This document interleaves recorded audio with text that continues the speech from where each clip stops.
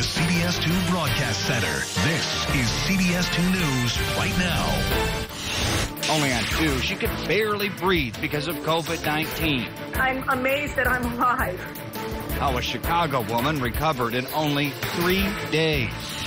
Only on 2, she thought she was going to die, but the luck of the draw may have saved a Chicago woman's life. CBS 2's Suzanne Le Mignot talked to the COVID-19 survivor about what helped her heal in just a few days. Suzanne?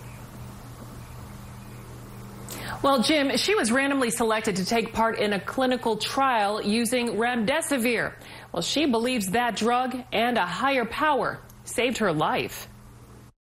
Tobina Kahn took her temperature 3 times 2 weeks ago. I was in denial and disbelief. I thought my thermometers are broken. I probably need new batteries. There's no way I could have had a fever of 105. So you called your father's physician in Florida? I called my father's physician, Dr. Jamie Ben Simon, who took care of my father for 40 years. And he said to me, Tobina, you need to go to the emergency room. She went to the Northwestern ER. She tested positive for COVID-19 and had a dangerously low oxygen level of 77%. They took me immediately to intensive care unit, and they wanted to intubate me and put me on a ventilator. And I told them that I did not want that. Kahn lost her father, Edward Kahn, on Valentine's Day this year.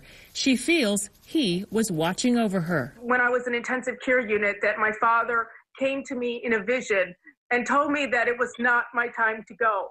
I was selected, randomly selected.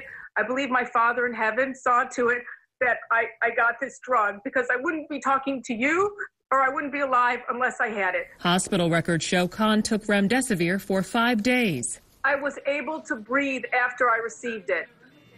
And you couldn't breathe before you had been given the remdesivir? Oh, no, I could barely breathe. After 12 days at Northwestern, 3 of them in the COVID-19 ICU, she's home after taking remdesivir, which is in short supply.